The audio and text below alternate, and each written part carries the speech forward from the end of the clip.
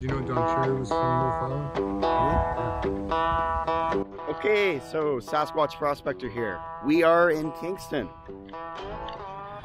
former capital of Canada, or the United Canadas back in the 1840s, before it changed to Montreal. But this is the pump house that we're gonna go see. So this is the original building from 1851. It's a Victorian style building, Romanesque style architecture. So the old stonework and stuff looks kind of like a Roman building, right? It's kind of the idea behind it. So this pump house is pretty important in the history of Kingston and in general the infrastructure of the town, right? So in 1832 there was a cholera outbreak in the community, which is basically contaminated water, right?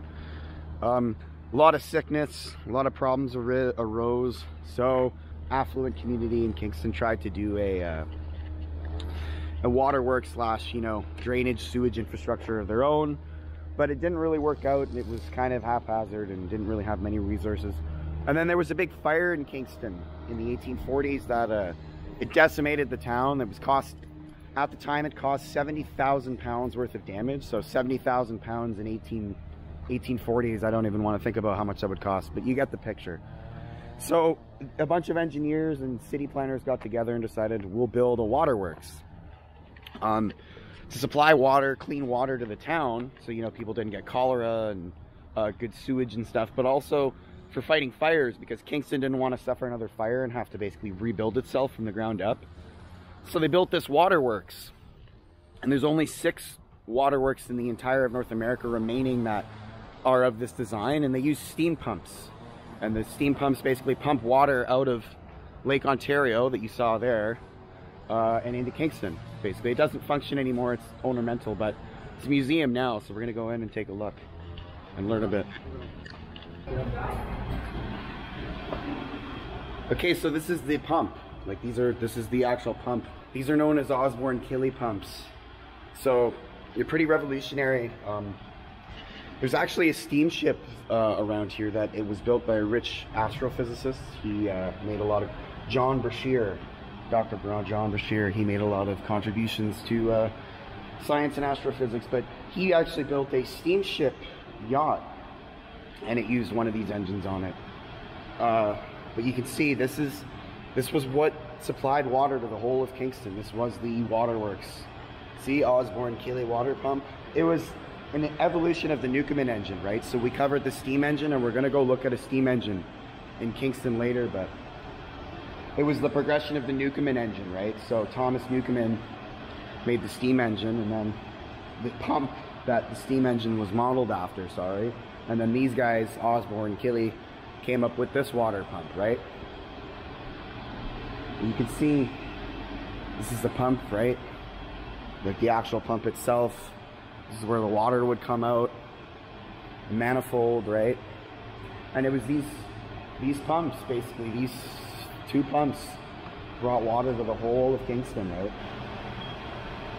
They used to have a walking beam engine here back in the day, but it wasn't effective, right? It wasn't an effective design. So the Osborne-Killey engine, which is what we're looking at here, that came into existence, right? But this is what supplied water to the whole of Kingston, right? And it was mainly used for fighting fires and supplying clean water, right? Because of the big fire, the Venturi meter.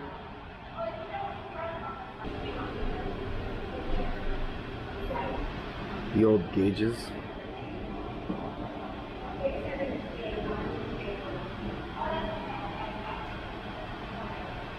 But that was kind of the initial purpose of the steam engine, right? Was a pump. That's what it was. You can see these old pictures. That's the inside of the boiler, right? Waterworks staff member. So they had the walking beam engine up until the 1890s, and then in the 1890s 2 much larger engines. Oh yeah, they don't build stuff like this anymore. I probably was iron at that stage. Yeah, these are from like the 1800s, right? Like 1890s they said they installed these.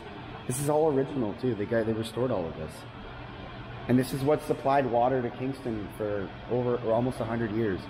The fire department used this. Toronto.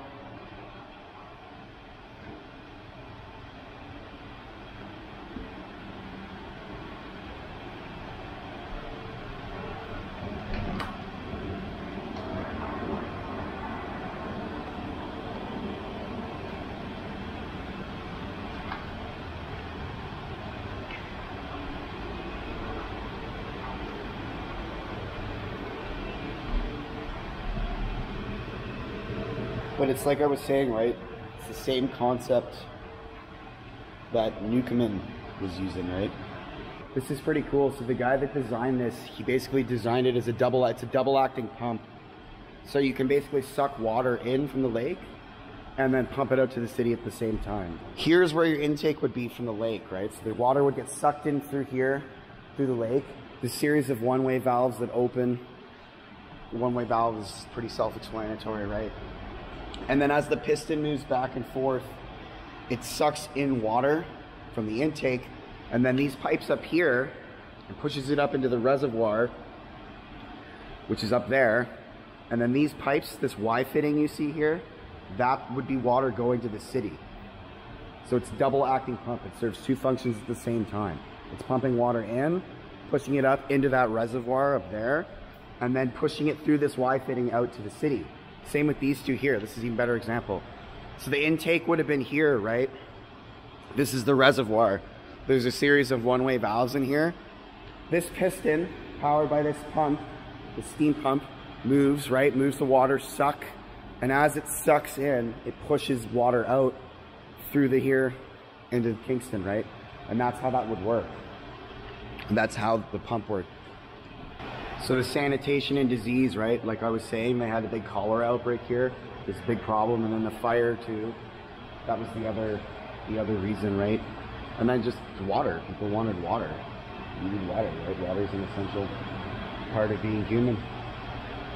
Here's a model of the Osborne-Killey engine.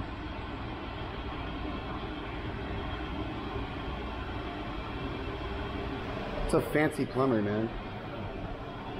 Well, it was like the prestigious job back in the day, right?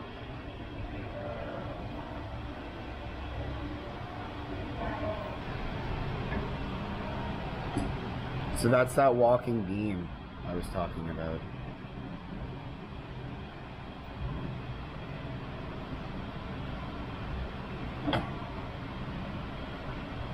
Well, this is the original pipe, I think. This is the original pipe, though.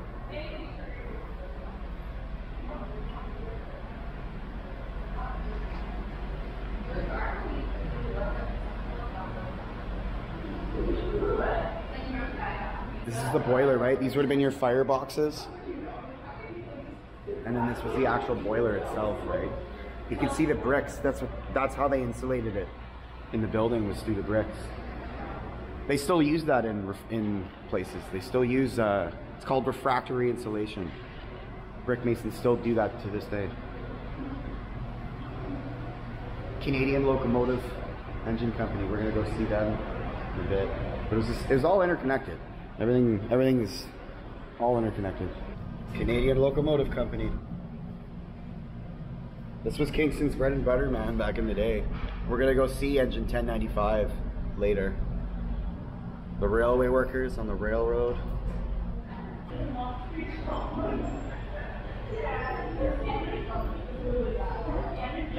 Yeah, so the steam came from the boiler room, guys, right? So you see those pipes. Steam would come down into this needle valve and into that needle valve, right? That's called a needle valve. And then down into these, into the vein, in the chambers, right? And then the sliding valves, right? And the architecture, like I was saying, right? It's absolutely incredible.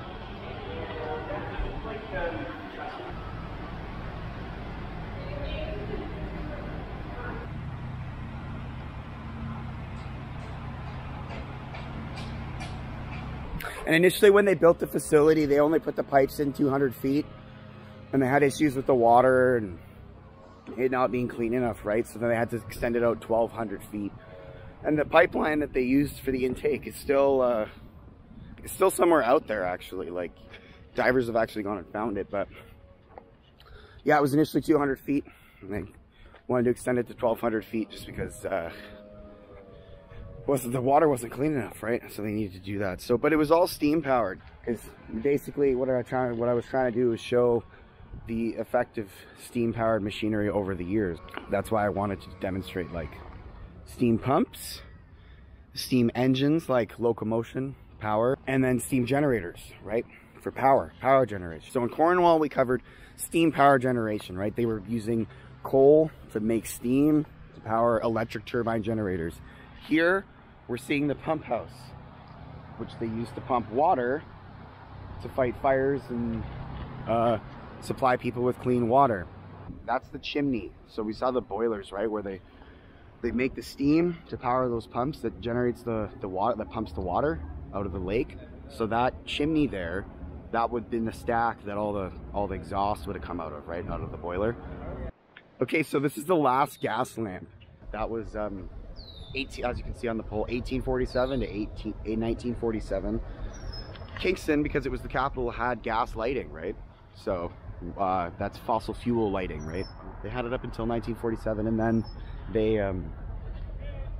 got electric power in 1887. Kingston Electric Company put in electric lighting and then gradually phased it out. But in the rural areas, they had gas lighting for a long time because it just wasn't possible to get the infrastructure out. But this was the beginning, guys, of lighting in Canada. Like and arc lighting as well, but that's a different story for another time. But this is the gas light. This is the original gas light from back in the day. This is the old train station. Right, so I said Grand Trunk Railway. Kingston used to be a big train community. Train station, that's part of it. Old school British telephone booth.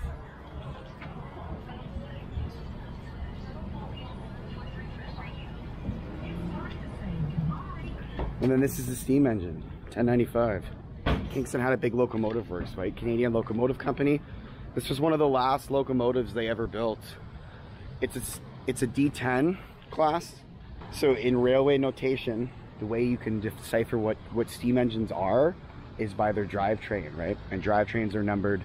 So like this one, for example, is 460. So this steam engine will be 460. So when you're looking and classifying steam engines, there's a notation, right? And the notation goes for like the number of leading wheels, the number of drive wheels, and the number of trailing wheels. So do you see here how there's 2 on this side and 2 on the other side? That would be 4. There's 3 drive wheels on this side, 3 on the other side. That would be 6. There's no trailing wheels under the bottom, so it would be 0. So this is classified as a D10. So 4 and 6, 4, 6, 10 wheels, D10. And how you would notate that in the railway lingo is a 4-6-0, right? And then this is called a tender. And this is what supplies the fuel. 12 tons of coal, 5,000 gallons of water. That would be imperial gallons to IG imperial gallons, right? This is the length of the train, but this is called the tender. And that's how you would open up to access the boiler right in the front.